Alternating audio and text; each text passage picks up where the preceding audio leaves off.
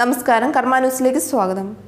K M. Mani എന്ന റെക്കോർഡുകളുടെ തോഴനായ വിപ്ലവ വ്യക്തിത്വത്തിന്റെ വ്യക്തിജീവിതത്തിലേക്കും രാഷ്ട്രീയ ജീവിതത്തിലേക്കും ഒരെത്തിനോട്ടം നടത്താൻ കർമ്മ ന്യൂസിലെ പ്രേക്ഷകരെ ക്ഷണിക്കുന്നു.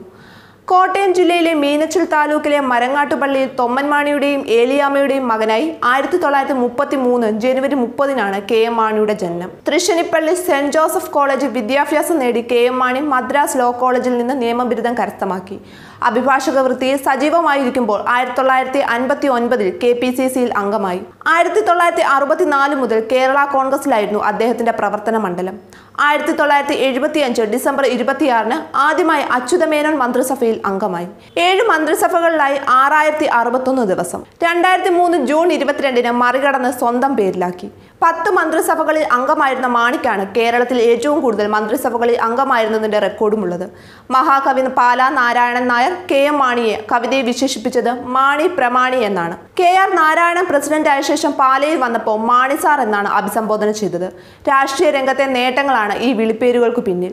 K M. Mani, P.K. Kunhalikutty, P.J. Joseph എന്നിവർ ഒരു മണ്ഡലം രൂപീകരിച്ച ശേഷം ആ മണ്ഡലത്തിൽ നിന്ന് എല്ലാ തെരഞ്ഞെടുപ്പിലും വിജയിക്കുക എന്ന റെക്കോർഡ് അടക്കം നിരവധി രാഷ്ട്രീയ നേട്ടങ്ങൾക്കുടമയാണ് കെ.എം. മാണി.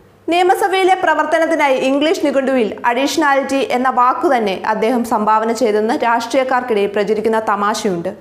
നിയമസഭാ അംഗമായി 52 വർഷം പൂർത്തിയാക്കുമ്പോഴാണ് കെ.എം. മാണിയുടെ ഈ വിടവാങ്ങൽ. 1965 കെ.എം. മാണി ആദ്യം മത്സരിക്കുന്നത്. പാലാ മണ്ഡലം രൂപീകരിക്കുന്നതും ആ വർഷം തന്നെ. പാലയിൽ നിന്നും വിജയിച്ചെങ്കിലും ആർക്കും ഭൂരിപക്ഷമില്ലാതിരുന്നതിനാൽ സഭ ചേർന്നില്ല. 1967 തിരഞ്ഞെടുപ്പിലും വിജയം ആവർത്തിച്ച് മാണി സത്യപ്രതിജ്ഞ ചെയ്തു. 1967 തിരഞ്ഞെടുപ്പിലും വിജയം ആവർത്തിച്ച് മാണി സത്യപ്രതിജ്ഞ ചെയ്തത് മാർച്ച് 15. തുടർച്ചയായോ അല്ലാതെയോ സഭാ അംഗമായി ആരും കേരള നിയമസഭയിൽ 50 വർഷം പൂർത്തിയാക്കിയിട്ടില്ല. 1970 മുതൽ പുതുപ്പള്ളി മണ്ഡലത്തിൽ നിന്ന് തുടർച്ചയായി വിജയിക്കുന്ന ഉമ്മൻചാണ്ടിയാണ് തൊട്ടു പിന്നിലുള്ളത്. ദേശീയ നേതാക്കളുടെ നിരയിലും മാണിയുടെ റെക്കോർഡ് തകർക്കാൻ ആർക്കുമായിട്ടില്ല. ഇന്ദ്രജിത് ഗുപ്ത 41 വർഷം ലോക്സഭയിൽ അംഗമായി. സോമനാഥ് ചാറ്റർജി 38 വർഷവും. സഭയിൽ കൃത്യമായി ഹാജരായി കഴിയുന്നത്ര സമയം സഭയിൽ ഇരിക്കുന്നതാണ് മാണിയുടെ രീതി.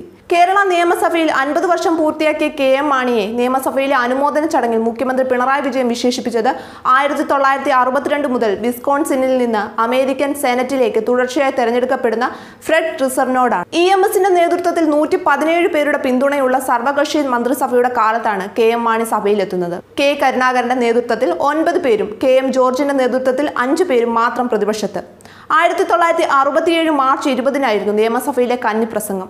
സഭയിൽ മാണിയുടെ ആദ്യ ചോദ്യം റബ്ബർ വില തകർച്ചയെക്കുറിച്ചായിരുന്നു. 2014 മാർച്ച് 12 KR ഗൗരിയമ്മയുടെ റെക്കോർഡ് തകർത്താണ് ഏറ്റവും കൂടുതൽ കാലം MLA ആയ വ്യക്തിയായി മാണി മാറിയത്.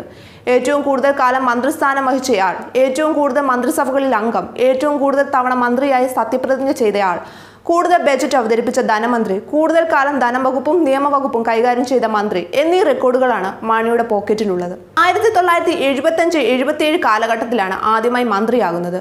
ധനവും നിയമവുമായിരുന്നു വകുപ്പുകൾ. 1976-77 വർഷത്തിലാണ് ആദ്യമായി ബജറ്റ് അവതരിപ്പിക്കുന്നത്.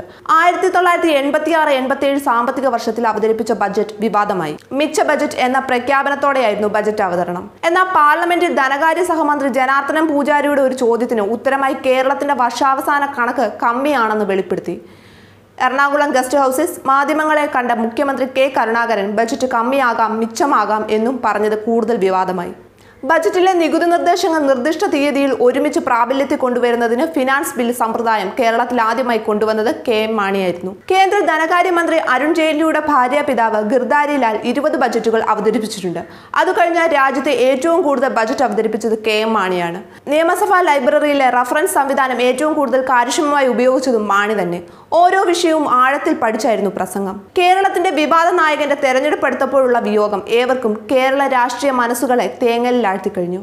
ന്യൂസ് ഡെസ്ക് കർമ്മ ന്യൂസ്.